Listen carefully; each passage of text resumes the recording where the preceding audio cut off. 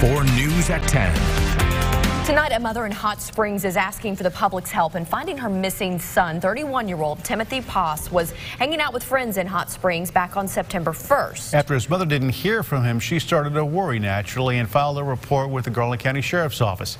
Caregiver for his Rochelle Turner sat down with the family, who says it's been rather tough, as you can imagine. Rochelle?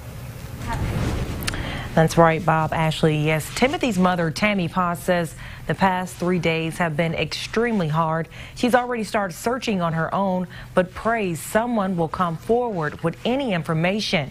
Now, Timothy went missing near North Shore Drive in Hot Springs on Saturday night. His mother says the area has a bad atmosphere, and her son went over to a friend's house to do drugs. After she didn't hear from him, she called the Garland County Sheriff's Office for help. Timothy's mother says he would call her every day, and not hearing from him has her concerned.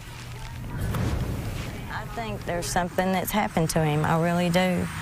He would have contacted someone by now. It's very hard.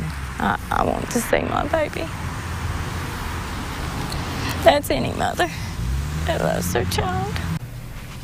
Now, the family is offering a $1,000 cash reward for any information on where Timothy may be. His mother says she needs to talk to him first.